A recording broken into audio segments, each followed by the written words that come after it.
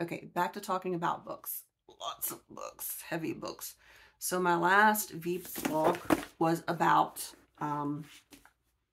this occult tea hashtag that some social media personalities started, and it didn't have anything to do with books. So I want to apologize to the booktubers who are on here that are just watching for books. You can just ignore that one. I also talk about witchcraft and stuff that I'm into on this channel as well. So that really had nothing to do about books, but I just need to put in my 2 cents worth because, well, they asked for it and they got what they asked for. But anyway, back to books. And this is one that was my surprise book of the month. I got it from the book club of the month. Like, I started doing that last year. I don't really have words for this one because I got it because I thought, shit, I have to choose a damn book. And I didn't like the first selection I did of book club of the month. I got, you know how you get one book for free for $5? Didn't like it. I'm not going to say what it was because I don't want to bash it. But it just wasn't for me. But this Heartless Hunter, this was a February pick, and I thought, this is going to be stupid. It was not. It was actually really good. The weird thing is this is technically considered young adult. So I don't really know how to start off describing this one. It's just, I don't really have a lot of words for it other than it's what they call enemies to lovers. Maybe. I think that's where this is going. But there's a cliffhanger, and I hate that shit, but there's a cliffhanger. But it's about an alternative universe, world, whatever, fantasy. If you like fantasy, you'll like this. If you like things about witches, you'll like this. It's about a witch and a witch hunter. Very interesting.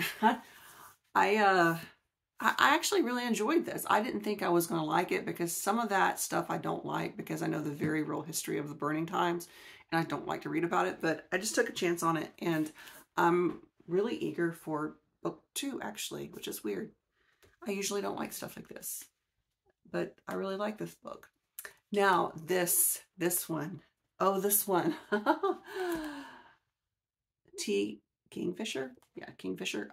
This is just this one I'm still reading. Now, why am I still reading this one? Because I have to put it down. This is folk horror, or horror, as we say in the South. Folk horror done right.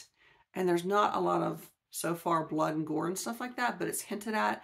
I don't like a lot of, 20th century Stephen King type horror where they're describing all this gross shit. It's just not something that I want in my brain. So, but this right here is just so, if you like folk horror and you like dark fairy tales and you like liminal spaces, liminal places, if you like the psychological, Kingfisher, I guess that's a pen name, I don't know, but this is for you. And again, I'm just that much into it and I really don't know what to think about it.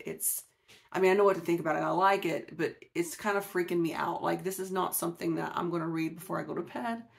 My husband likes this stuff too, so I told him that he had to read this and let me know what he thinks. But the back says, basically, Kara finds the words in the mysterious bunker that she's discovered behind a hole in the wall of her uncle's house, and those words are, pray that they are not hungry. Weird. Freshly divorced and living back at home, Kara now is obsessed with these cryptic words and starts exploring this peculiar area.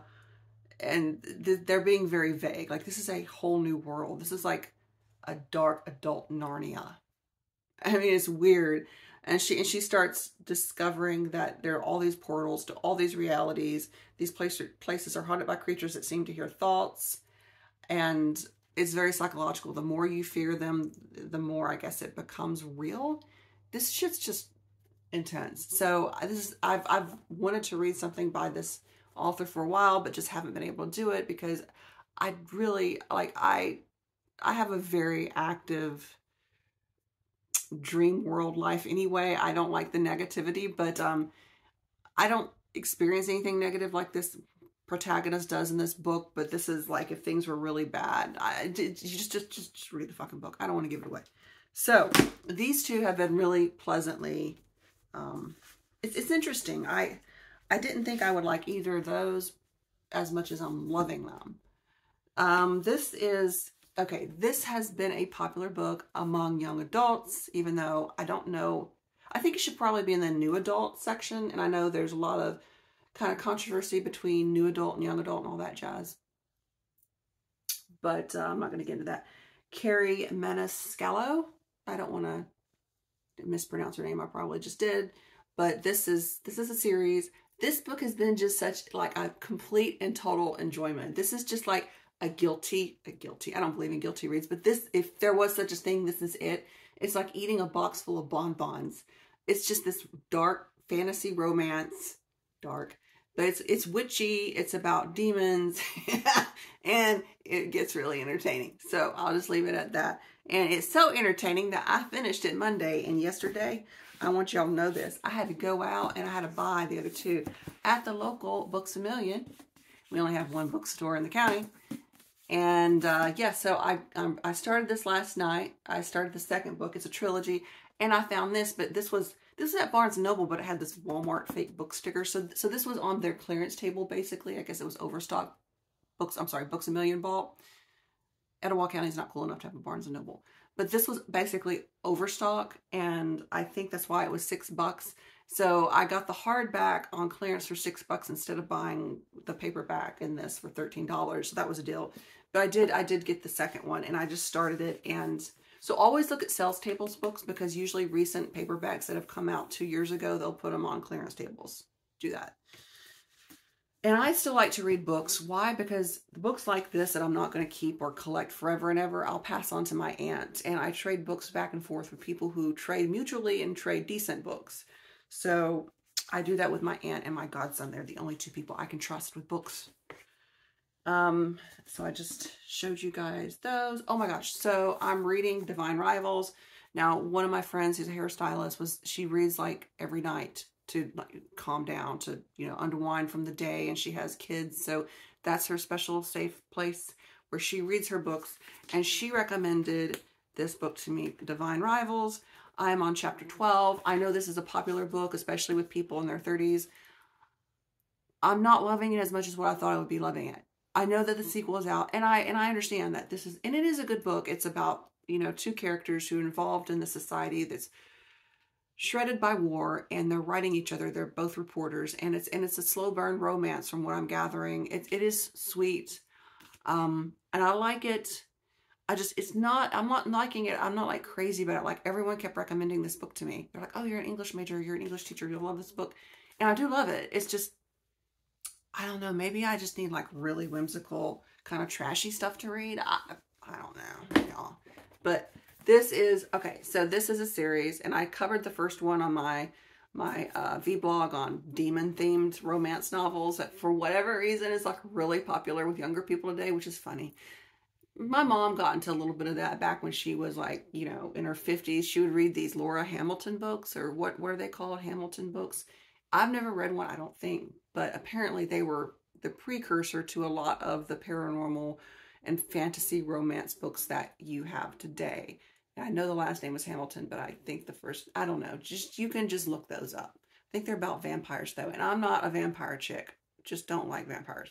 But this came out over 10 years ago now, I think, and the first one did. And this is part of, it's a sequel to Daughter of Smoke and Bones, Days of Blood and Starlight. And this was an alternative world, fantasy world.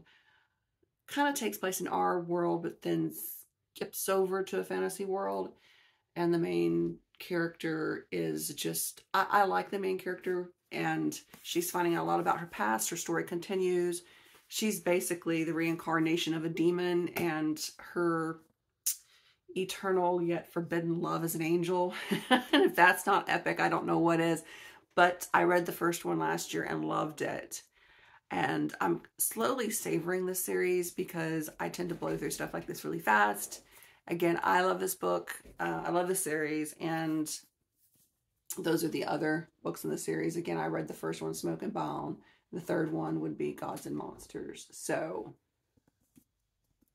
this is definitely a must if you're into that sort of stuff. And I'll hold all these up. So I think I have all the binds facing out. So yeah. So just a selection of basically what I'm reading now. And we'll be finishing. You can tell that one series I'm just blowing through like crazy. Anyway. Oh my gosh. Good day to you. And I hope you're having a wonderful, peaceful day wherever you are. And until next time.